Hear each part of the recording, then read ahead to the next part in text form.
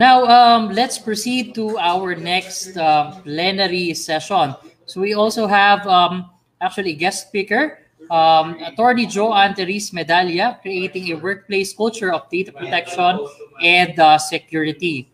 So to continue the afternoon session, no, our next speaker will be talking about creating a workplace culture of data protection and security.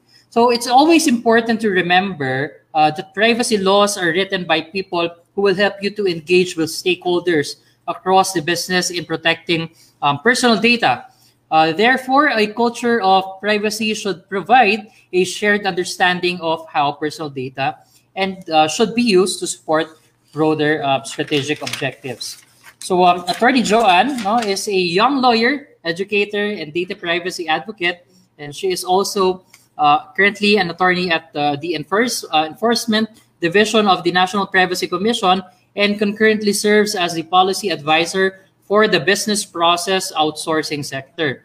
She is also a certified information privacy professional, Europe, no? And she holds a Juris Doctor degree from the UP College of Law, where she was one of the top students of her batch.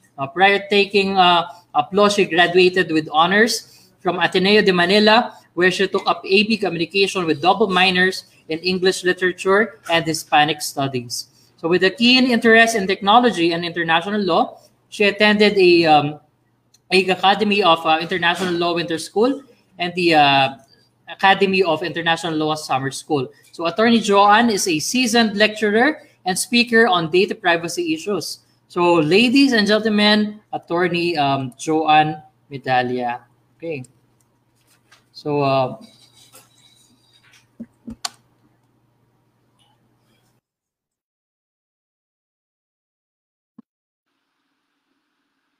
Good afternoon, ladies and gentlemen. My name is Joan Medalla from the Enforcement Division of the National Privacy Commission. On behalf of the NPC, I would like to thank the Chartered Professional in Human Resources Philippines for this gracious invitation. I was asked to talk about creating a workplace culture of data privacy and security. And it is just very fitting because the advent of the COVID-19 pandemic has drastically changed the way we do business. Businesses struggled to adapt to work arrangements, including work from home or skeletal workforce. In fact, that is precisely the reason why we are here today in a virtual setting.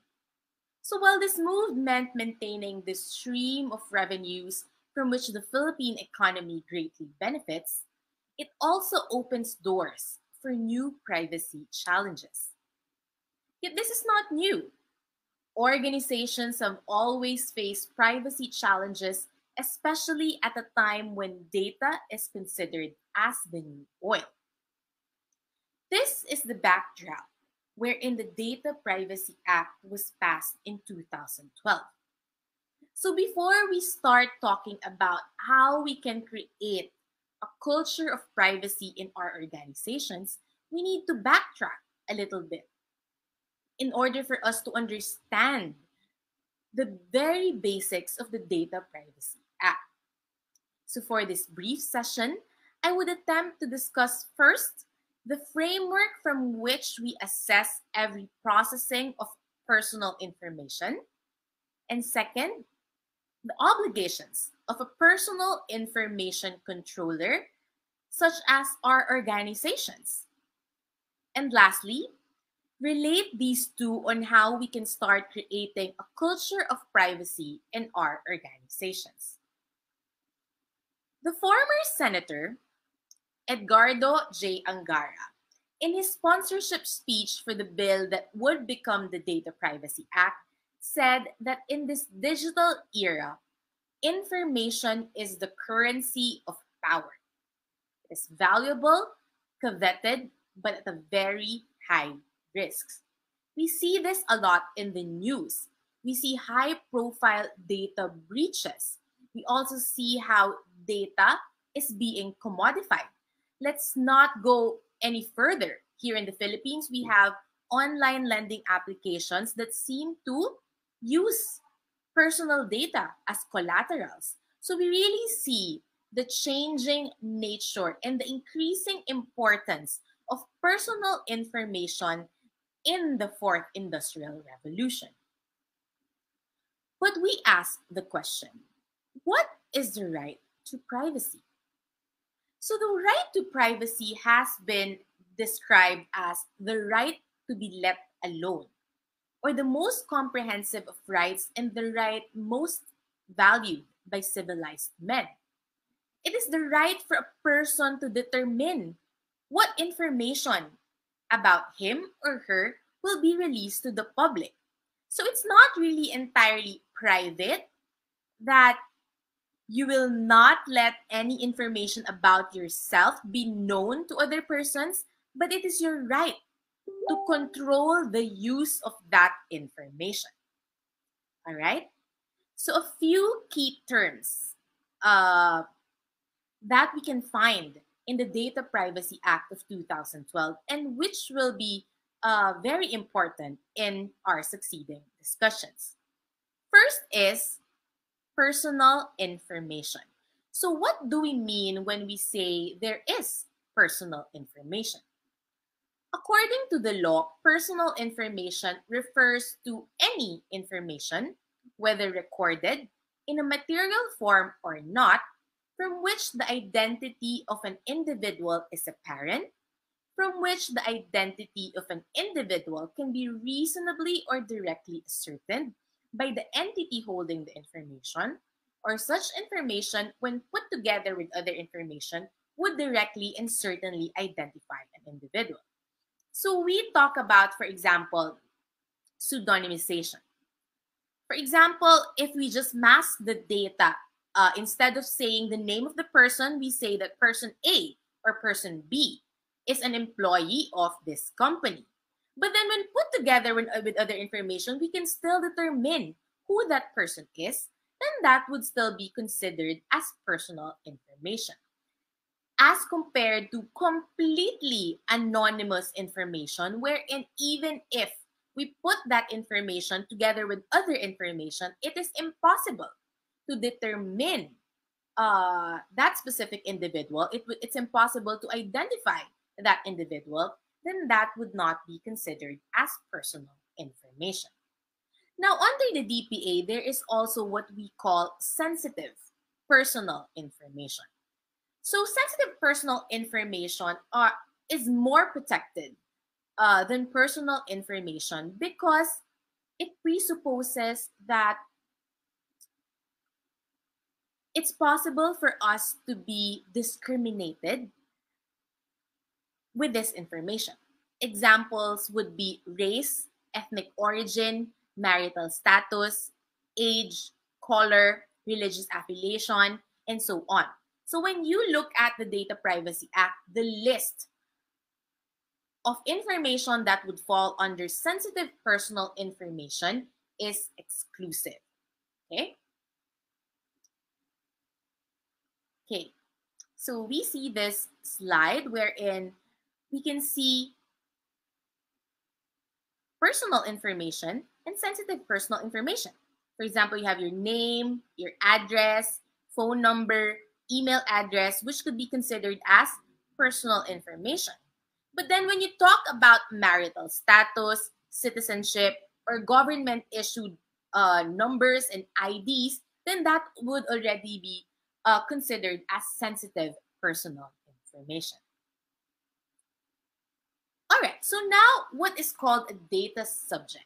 So a data subject is any natural individual whose information is being processed. So note that this only refers to a natural person because the Data Privacy Act of 2012 protects the fundamental right of privacy, the fundamental human right of privacy.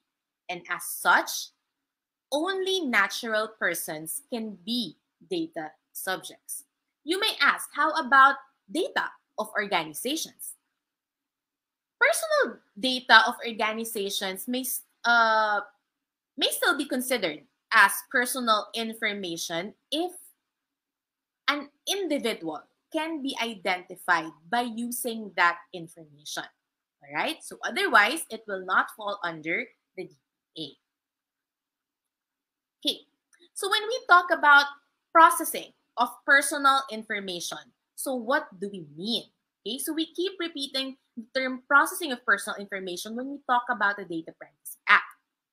So here what we meant is that processing is any operation or any set of operations performed upon a personal data. So this involves your whole personal data life cycle.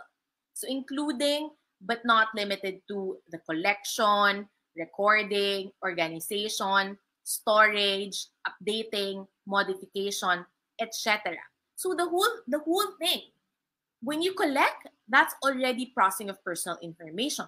When you store data, even if when you do not use it, that's still considered as processing of personal information until disposal of personal information. Right? So next is that personal information controller. So what are personal information controller? By the term itself, it means that it controls the means and methods of processing personal information. For example, our organizations. When we are an employee of an organization, then our employer is a personal information controller because it collects data for us, for them to process our payroll or for employment purposes, right? And that is why they're considered as personal information controllers, okay? So the key here is the determination of the means and methods of personal information, and specifically the question, why? Why do they collect personal information? So only the personal information controller can answer that. Okay. So for example, in the case of our employers, of course, they collect our personal information to carry out the terms of the employment contract. All right. Next is personal information processor. So what's the difference?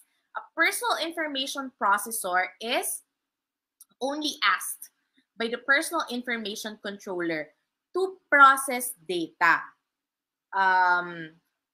So in this case, what's a good example? A good example is a business process outsourcing company. Why? Because it is just instructed by a personal information controller to process data. Okay? So if we have an internet service provider and the customer service function is outsourced in a different company, of course, the internet service provider is still the personal information controller because it collects data for the purpose of carrying out internet services, for the purpose of meeting the customer's demands. But the customer service company or the BPO that processes the customer service requests is asked by the personal information controller to process the data of its data subjects. Okay? Now that we have discussed the basic concepts under the Data Privacy Act, we now move on to the general data privacy principles. After this lecture, if I want you to remember one thing, I want you to remember these general data privacy principles. These are first, transparency, second, legitimate purpose, and lastly, proportionality. Let's go through them one by one. So what do we mean when we say transparency, or when we say that the processing of personal information must be transparent? This just means that the data subject must be aware of the nature, purpose, and extent of the processing of his or her personal data, including the risks and safeguards involved, the identity of the personal information controller, and his or her rights as a data subject. And these rights also include the right to file a complaint with the National Privacy Commission. And all these information must be communicated to the data subject in an easy to access and understand manner using clear and plain language. So how can this be communicated by organizations? This could be through a privacy notice. If you notice, when we fill out contact tracing applications, there are usually notices posted outside establishments, which says that they are collecting our personal information for contact tracing purposes. And these information will be deleted after a certain number of days when the purpose has already been accomplished. So these are what we call privacy notices. All right? So next is what we call legitimate purpose. So what do we mean when we say every processing of personal information must have a legitimate purpose? This means that the processing of information shall be compatible with the declared and specified purpose, which must not be contrary to law, morals, or public policy. So for example, in our employment contracts, our employers process our personal information. They collect data about ourselves, for example, our name, our address, email address, even our health statuses now because of the COVID-19 pandemic. And this is for the purpose of carrying out the terms of the employment contract. In our example a while ago on COVID-19 tracing forms, right? So the establishments collect our personal information also for the purpose of contact tracing. Okay? So consent can also fall under legitimate purposes. Okay? But I'd also like you to remember that consent is not the only basis in processing personal information. So remove that from your framework. For example, even I make this mistake before. Prior to studying the nitty-gritty details of the Data Privacy Act, I always ask myself, whenever I see that if there is a processing of personal information, my first question is there consent? But now I know that this is wrong because consent is not the only basis in the processing of personal information. In fact, it is the weakest basis because consent must be free.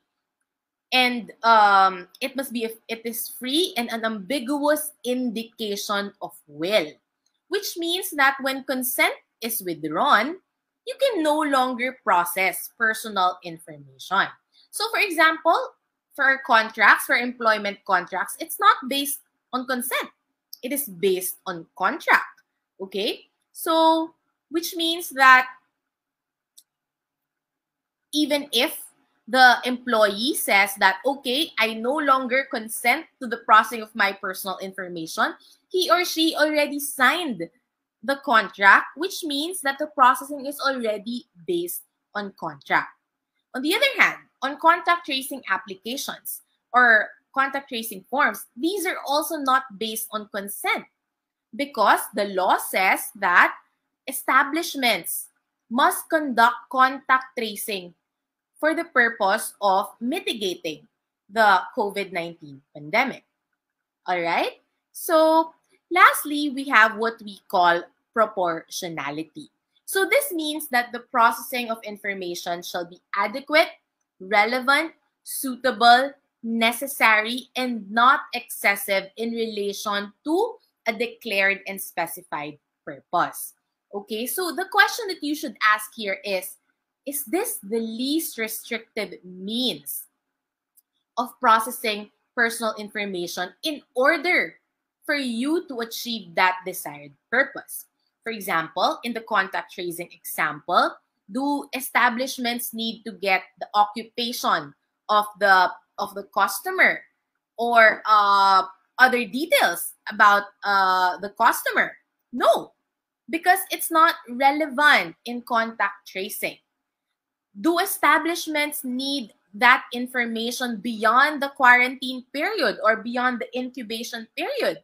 Probably not, because it's only for contact tracing purposes. Okay, so why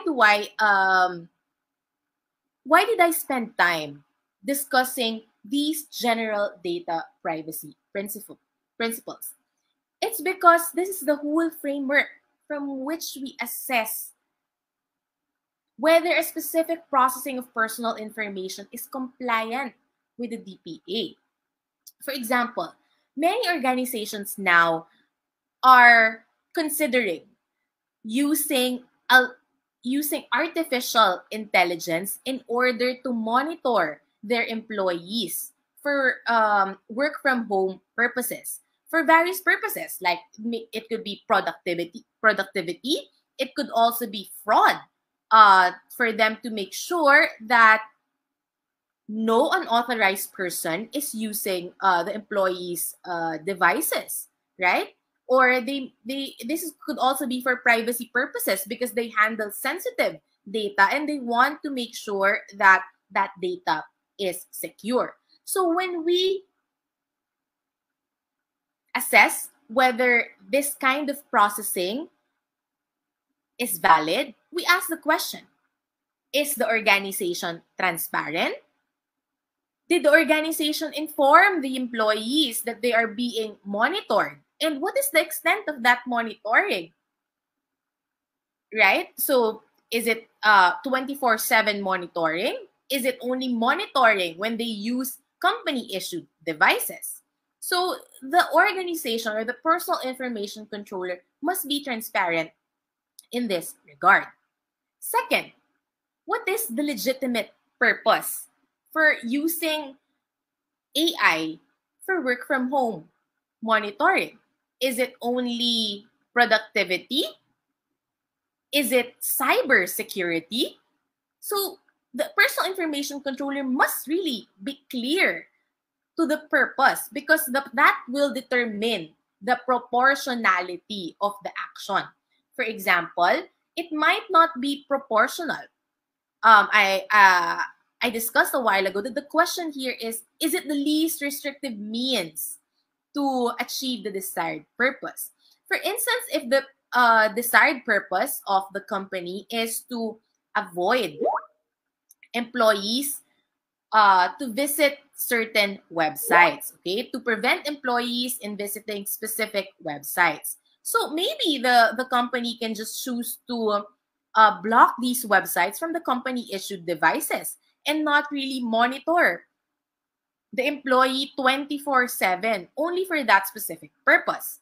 Or maybe if the purpose is for cybersecurity, maybe they can take photos before the session, after the session, during lunch break, but not throughout the whole period. We have to remember that when we monitor employees outside of the office space in their own houses, then we are also invading in the privacy of their homes, right? So some employees might not have the luxury of having a specific place only for them, right? So we might also be invading in their personal space.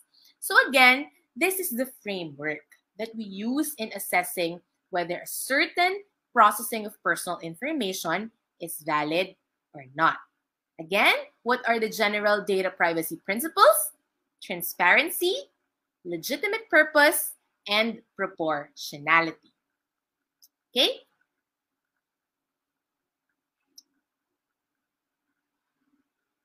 So now we move on. How do we really create a workplace culture of privacy and security? The first one is that we should have organizational security measures in place. One of the obligations of a personal information controller is to have enough security measures. And this will compose of organizational security measures, technical security measures, and physical security measures. But for the purpose of this brief lecture, we focus on organizational security measures because it gives the highest impact into creating a culture of data privacy and security. So the organization should begin in first, appointing a data protection officer. So because of the appointment of a data protection officer will fix their organizational structure, the the organization will have a dedicated personnel assigned in making sure that the organization is compliant with data privacy laws. Okay? Okay, so first is to appoint a DPO.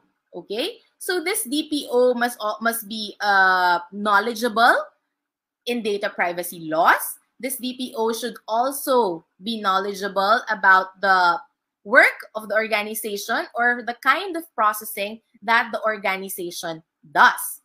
Okay, so for bigger organizations, you can even have compliance officers for privacy because the DPO might not be aware of the specific processing of different divisions, but there could be a representative from that division who could also be under a DPO. Next, very important thing, trainings. Okay, so you should always conduct trainings to your employees. This is also part of building a culture of privacy, having seminars like this one. But I would recommend longer seminars in order to discuss in detail the other important topics like technical security measures or other organizational security measures, physical security measures, breach management, security management. So there's still a lot of things that need to be discussed, okay? But that starts to build a culture of privacy when you always have annual trainings to your employees. That will really help create a culture of privacy in your organizations. Next is to have a privacy by design. So what is privacy by design? So privacy by design means that privacy is already embedded in every action of your company. So it's not really just an afterthought. So for example, when you if you're in an organization that considers using AI for work from home monitoring, you build the software for that, or you build the policies with privacy in mind at the outset. So you need to think, what is the legitimate purpose? How can we be more transparent to the employees? Is our desired processing proportional to the desired purpose? So it's already embedded in the organization psyche. So for example, when we create websites for our organizations, we should also use privacy by design. Do we collect more information than is necessary than what is necessary? Okay, so we need to embed privacy in our policies and our decision making. Okay, so that would also help you create a culture of privacy in your organizations. And lastly, how will creating a culture of privacy affect our organizations? Okay, so first is we have a legal standpoint. When we have a culture of privacy, by having a culture of privacy, we can easily comply with applicable statutory rules. Right? So yan, legal compliance. So as I said, when you already have the DPO, the first task of the DPO is really to see whether the organization is compliant with data privacy laws. Okay, so it is the obligation of the DPO to ensure that whenever there is a breach, it is reported to the National Privacy Commission, that you have an inventory of all your processing activities and you have conducted privacy impact assessments, especially when it concerns high risks processing. For example, AI is one example of high risks processing. Okay, so definitely privacy impact assessment must be done before a company uses that. Okay, next is that privacy. A culture of privacy can also help you comply with contracts. Okay, so especially when you deal with organizations abroad, most of your clients would be foreign, so there are also applicable laws. So a culture of privacy can help you comply with these applicable laws. Okay, we have to remember that law is embedded in every contract. Next is the issue of ethics. Okay, so when you have a culture of privacy, your employees and clients also trust you. Okay, so it doesn't really mean that you're not violating any law that you should do it. Okay, so in this sense, we can say that when you have a culture of privacy, when you value privacy in your organizations, then you will avoid having these ethical mistakes. Okay, and lastly, this could also mean having the trust of your customers. Okay, so more often than not, companies who value privacy are trusted more by customers. More and more, the customers are being aware of their rights, and that is why they would want companies who value their own privacy. Okay, for instance, companies that should not collect more than they should or should dispose information when no longer necessary. So that's a good practice. And lastly, building a culture of privacy, and this is my last point, is strategic. Okay, so it's a great business differentiator. Okay, privacy can be a great business differentiator, and aligning privacy with our organizational goals will also allow us to position our companies as a trustworthy brand. And that is because, for the most part, navigating this new normal entails maintaining, building, and creating trust in alternative work arrangements, in alternative and virtual settings, right?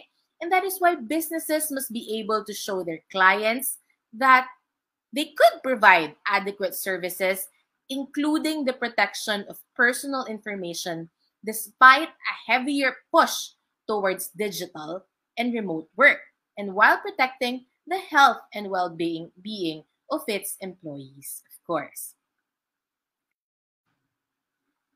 And that ends my presentation for this afternoon. Thank you to the organizers for inviting me to this assembly. Thank you to our participants for your time and indulgence this afternoon. I'm very sorry that I couldn't join you for the open forum, but you may email me at joan.medallia@privacy.gov.ph, and I will answer your questions as soon as I can. This has been Joan Medallia from the National Privacy Commission, and I wish you all a fruitful assembly. Thank you and stay safe. Okay, thank you again, Attorney Joan, for the very informative session. So we have one question here from JT Baroma, which was actually answered already by Attorney Joan Medallia. So does a DPO require to be certified, or does the NPC offer free DPO training or certification? The answer is no, the DPO does not need to be certified. And yes, we have DPO ACE, or Accountability Compliance Ethics trainings for DPOs depending on your sector. So again, as Attorney John said, you may email Attorney John, so she could connect you with you, the sector advisor. So again, thank you very much for this opportunity, Attorney John Medallia. Okay. Now that we know how to create a culture of privacy, we can now further organization success through legal, ethical, customer-centric, and strategic initiatives.